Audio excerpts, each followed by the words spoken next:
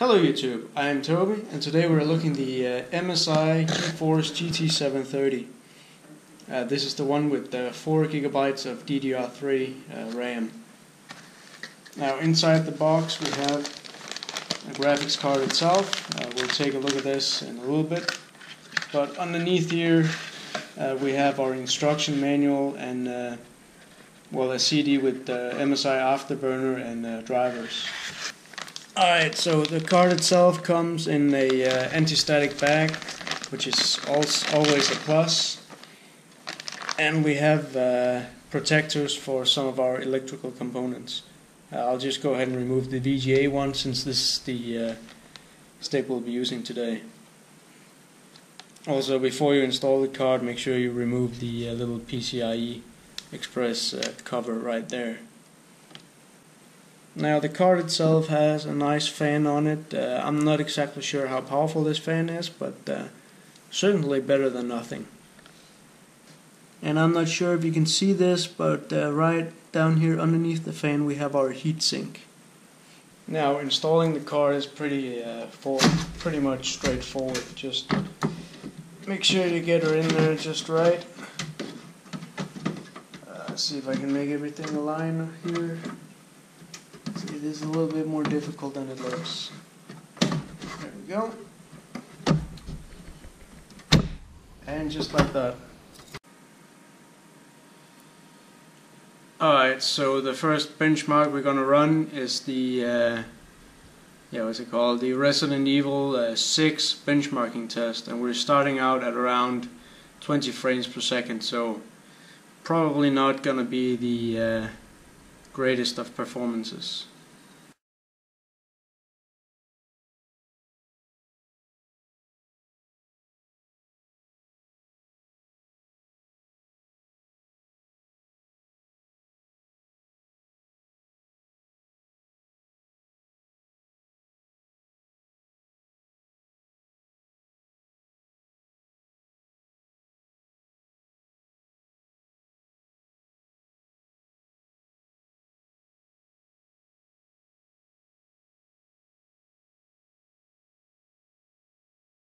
Okay, so we're done with the Resident Evil benchmarking test and we scored a score of 1820.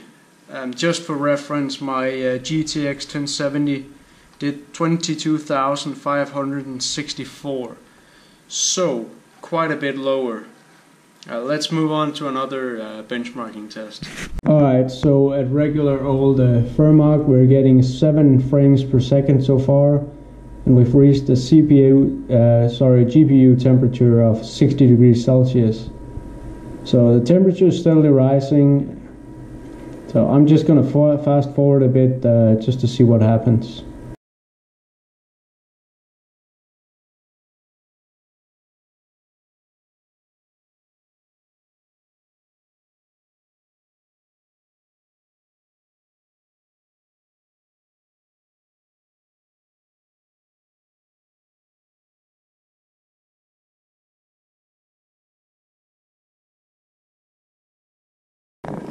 Okay, so now we're about 2 minutes in, still at 7 frames per second, and our GPU temperature is hovering around 64-65 degrees Celsius.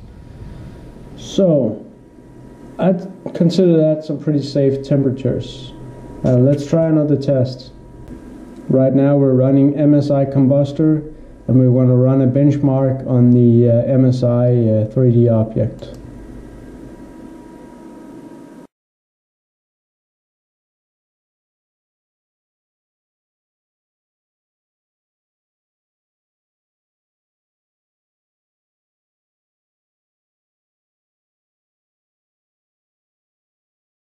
Alright, so in the MSI Combustor we got a score of 463 points and an average of 8 frames per second. GPU managed to reach a temperature of 59 degrees Celsius, which in my taste is still quite safe. This is the Counter-Strike Source integrated graphics test. I just thought it might be fun to run.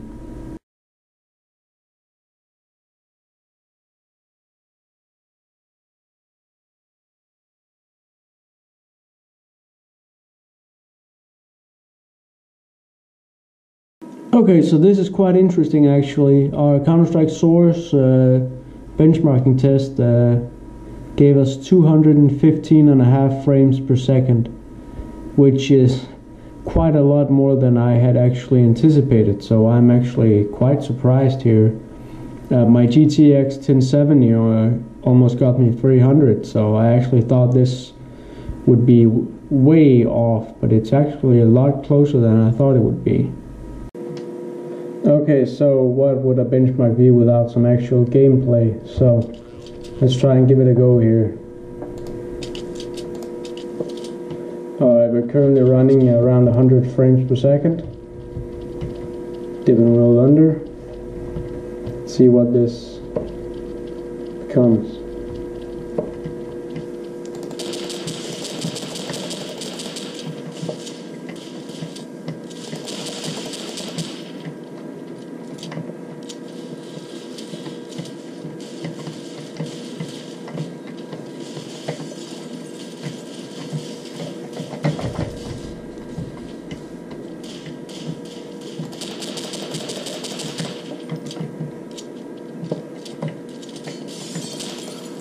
So our little gameplay here revealed that Counter-Strike Source plays absolutely terrific on this system.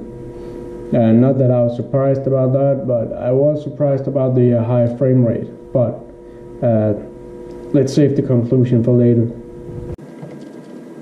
Alright, let's try the same benchmark on Counter-Strike 1.6. Suddenly we're seeing a rapid drop in frames per second. This is running at, what is that, 21 frames per second? So, a lot worse. I'd actually expected this to do a lot better than Counter-Strike Source, but I don't know if something is, it could be all the mods running on this that's dragging down performance, but who knows.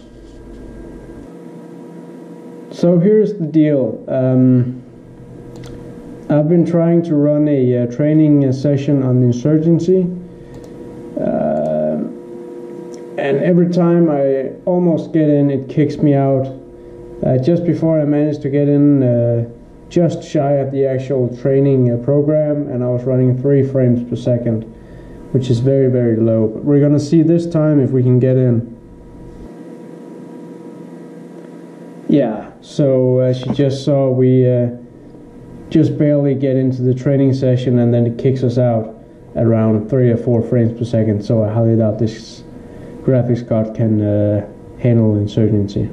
So, the so far semi-conclusion is that this card is not that great, to be honest, at gaming. I couldn't even get into Insurgency, which is a, well, moderately modern title. Somehow Counter-Strike Source it was very good at, but 1.6 it was not that great at. I don't know if it was because of some of the mods I had on there, but yeah, who knows. Well, if we take a look at some of the IOs on this thing, we have a DVI, a VGA, and an HDMI connector. They all have little covers, which I kind of like. Seems kind of nice. But yeah, this card is probably not well, sorry, it's definitely not for someone who's looking for high performance. I think this card might be more for people who do not have a graphics card or an integrated graphics chip on their computer. But then again, there are a lot of cheaper options, well, than this exact card. But we're not done so far. Let's take the fan and the heatsink off and take a look at the GPU underneath. Okay, so now we have our chip exposed. We have the heatsink off. I did take off the thermal paste with some, well, I believe it's isopropyl alcohol or whatever. Anyway, we have our RAM right here. I probably shouldn't touch it with the screwdriver, I'm sorry about that. We have a little NVIDIA chip right here. So it's time to apply some new thermal paste and put the heatsink back on. Okay, so now we have the heatsink back on. Something I forgot to mention, but you probably noticed, is that this thing does take up 2 PCIe slots. So Yeah, you can have something next to it. I used to have a wireless card in my computer right next to it, but this fan housing is in the way when I put it in, so my computer can't be connected to the internet when I have this thing in. Alright, so that was my review, presentation and benchmarking of the MSI GT 730. I hope you enjoyed this video. Thanks for watching.